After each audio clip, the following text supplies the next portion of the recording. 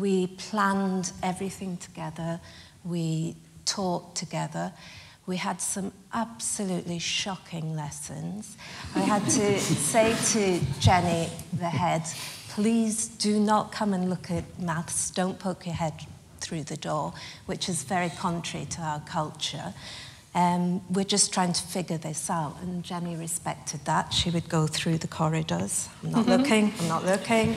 I can hear, I'm not going to look. So the role of the SLT, and particularly our head, was fundamental. And after a few months, we'd spent, I think all we'd covered was place value and addition and subtraction.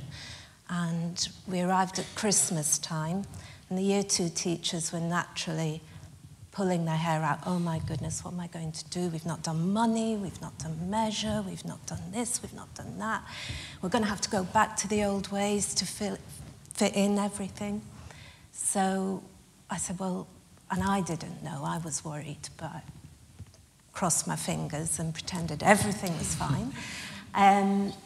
So they did an assessment and found out that because the children had spent so much time on these basic concepts, and because they used concrete and they could represent number and represent problems, and every lesson is a problem-solving lesson, they were able to do that amazing thing that we tried to teach them to do for years, which was apply their understanding.